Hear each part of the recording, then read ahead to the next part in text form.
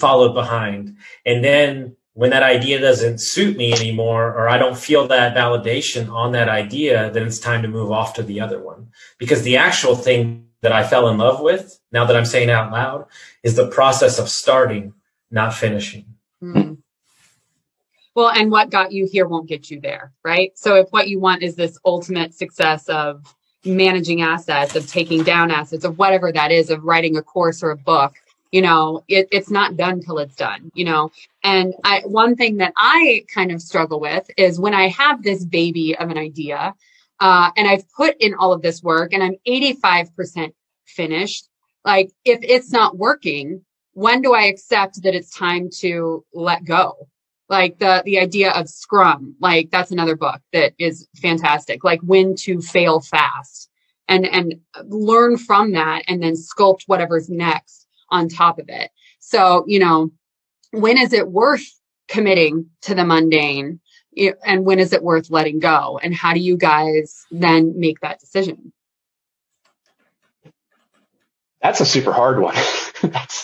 I don't know if I have a great answer there. I think one of the things that we've used in a number of our businesses is the idea of firing bullets before cannonballs and moving very quickly into projects. And so for people that aren't familiar with that analogy of the bullets versus cannonballs, I want you to imagine we're back in the pirate days. We're on a boat, we're on a ship, we're out on sea, and we see a boat coming on the horizon towards us, and they have their Jolly Roger flag flying. So we know they don't mean us anything good. And so we need to sink their ship before they get to us. Now, if we just start firing cannonballs at them, then we haven't triangulated the course. And so a lot of our cannonballs are going to land in the water. They're not going to hit the boat. And by the time we finally hit the boat, we've triangulated the trajectory. Well, now we're out of cannonballs because we can only carry so many of those. So the better strategy is to fire bullets first, because we got a lot of bullets. We can carry a ton of those. Triangulate the trajectory. And then once we've hit the boat and we know how to hit it, now we fire cannonballs. And so in business, the way this manifests is we fire bullets. We move really quickly at projects, at a market or a product or a service or at a customer base. And we just prove the concept in the smallest way possible. So the minimum viable product. Get it out there and see if you can hit the thing. And if you can hit the thing, okay, now it's time to go big towards the thing.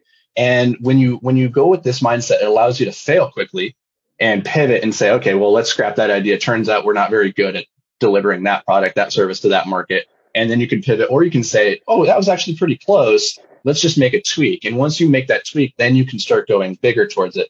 But it comes back to this idea that Austin, you were touching on there, was that we look at visionaries in a particular way.